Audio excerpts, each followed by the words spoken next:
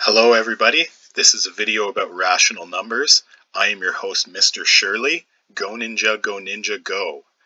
Please make a note as you're going through this video. Again, rational numbers is the title. Throw a date on there, and what we'll be doing is analyzing the definition of a rational number and then considering some different ways of expressing them. Okay, you use rational numbers all the time. You probably just don't really think about them quite the way we're going to during this video here. All right, so a rational number, yes, you should write this stuff down, but I'm going to underline a few things as we go. So a rational number, it's any number that can be expressed in the form of a fraction of two integers. Okay, and we'll talk about that in a second. But the important is this integers in a fraction, and the denominator cannot be 0. Okay, you can't divide by 0. We've talked about this before. There's funny memes on it and everything, but don't divide by 0. So, just as an example, the number 1.5 is rational because it could be written as 3 over 2. So that's a fraction of 3 over 2, or 3 divided by 2. Okay, and that would get you right back to 1.5. It's worth noting it could also be written as 6 over 4, 9 over 6. There are many ways that you could write a number that will get you 1.5. Okay, but again, because it can be expressed as a fraction of two integers, it's rational. Okay, and yes, there are irrational numbers, but we're not going to talk about those too much during this. We'll talk about it just a little bit at the end. Okay, so rational numbers aren't usually expressed as mixed fractions, although you can. Typically, they'd just be written as an improper fraction. All right, now rational numbers can be expressed in many different ways, like I just mentioned. So negative 0.5 could be written as negative 1 over 2. It could be written as negative 2 over 4. It could be written as 2 over negative 4. I think you kind of see where I'm going with this.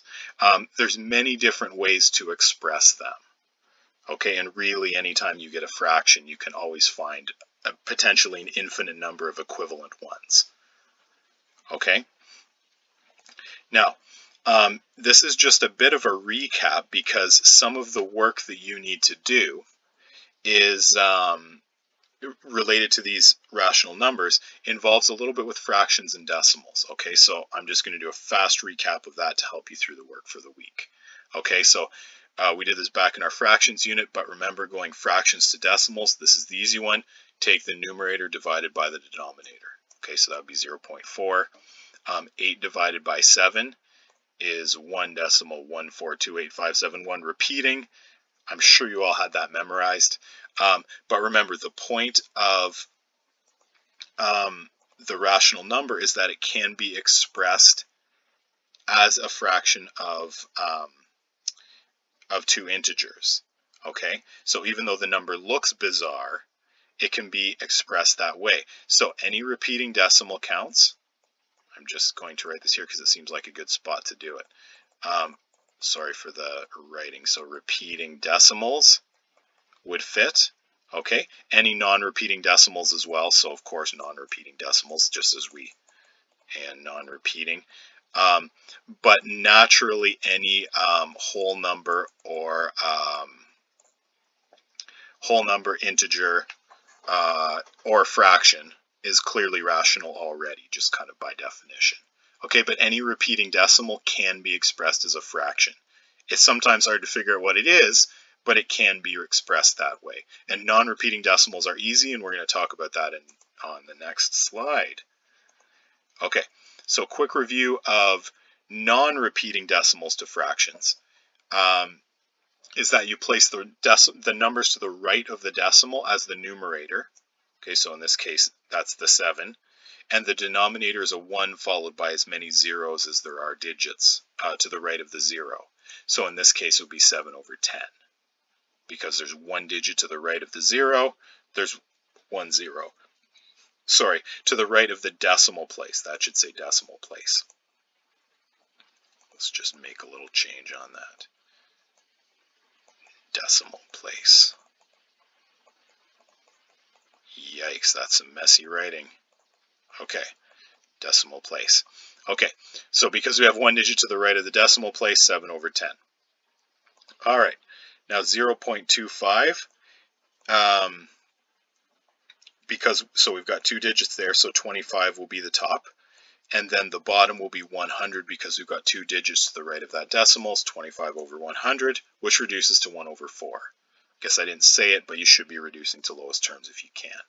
Okay, and the last one down here, 0.64, because there are three digits to the right of that decimal point, that would become your the top, and 1000 would be the bottom. Again, three digits there, so 3 zeros, and that reduces to 8 over 125. Okay, so just to get us started here, so write a rational number for a loss of $3.25. So that could be written as negative 3.25. Okay, now we have to express negative 3.25 as a fraction. Okay, and there's a few different ways of approaching that one, but basically what we're going to do is convert that. Again, we're just using what we did on the last slide. Because there are two digits to the right of the decimal, we put the two zeros on the bottom, so we have negative 325 over 100. Okay, which can be reduced to negative 13 over 4. Now, it's very important here that the negative sign stays either on the top or on the bottom or out in front, but doesn't go to both. Okay, so just as a quick example here, if I were to put it on both the top and the bottom, so negative 325 over negative 100, well, that equals positive 13 over 4. That doesn't equal negative 13 over 4, and now we've got a completely different number than we had to start with because it's lost the negative sign. Okay, so it either has to stay with only the top, only the bottom, or it needs to stay sort of out in front. Okay, like this. Now, when you're in math courses, what you're typically going to see is either this way where it's sticking out in front, or this way where it's applied only on the top. You'll rarely see it just go on the bottom. It's not wrong, but you'll rarely see it. My personal preference is this one right here, so that's the one I'll stick to. But again, just make sure you're only sticking it to one of those spots. Now, it appears that I neglected to actually include a sign on what an irrational number would be, or sorry, a slide on what an irrational number would be. There aren't nearly as, sorry, I shouldn't say there aren't that many of them. There's an infinite number of irrational numbers. They are just a little trickier to find and use. Most numbers you will be using are rational numbers. Okay, so the irrational numbers are less common. There's a few exceptions to that. For example, pi is an irrational number, okay, because it goes on forever and is non-repeating. So non-repeating decimal, that's infinite.